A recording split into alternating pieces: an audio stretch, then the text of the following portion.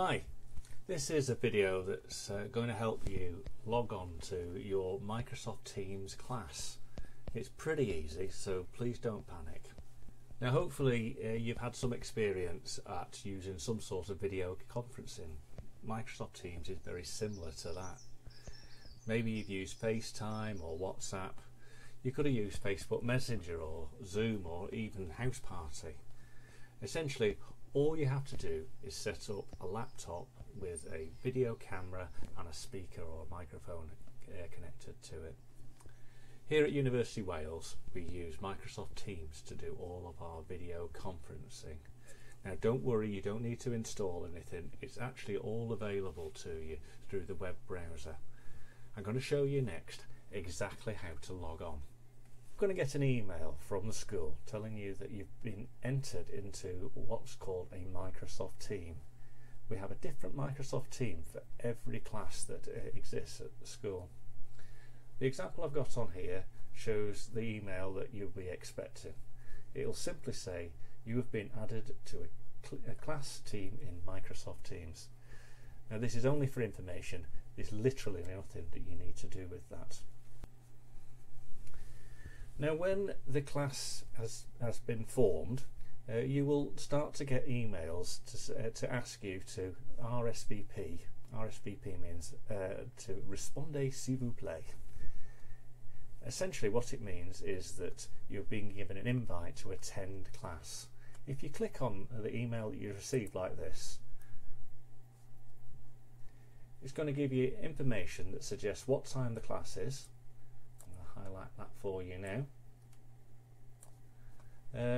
and it's going to tell you what the class is.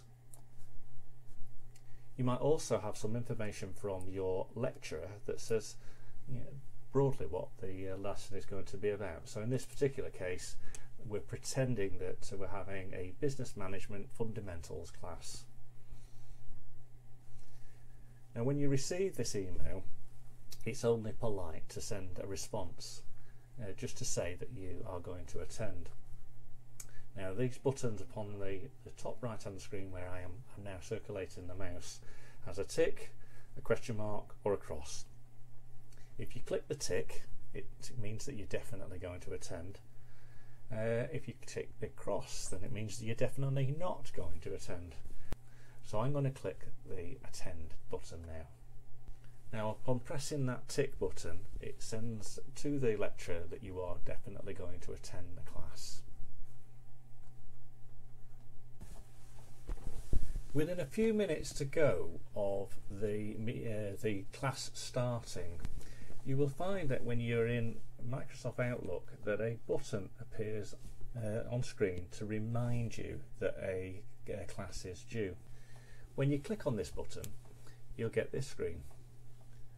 Now this reminds you broadly what the class is all about and gives you the option to join the meeting. Now there's two buttons that I want to bring to your attention. First one is this one here, the big blue button.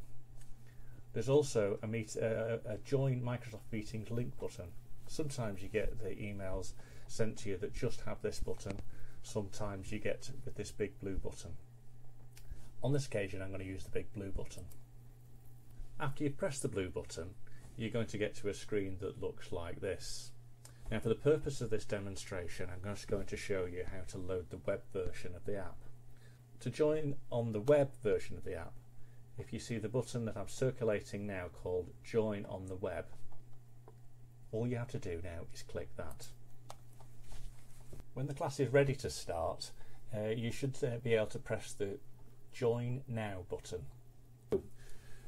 So after a while you'll be able to join the class and you'll see something that looks a bit like this.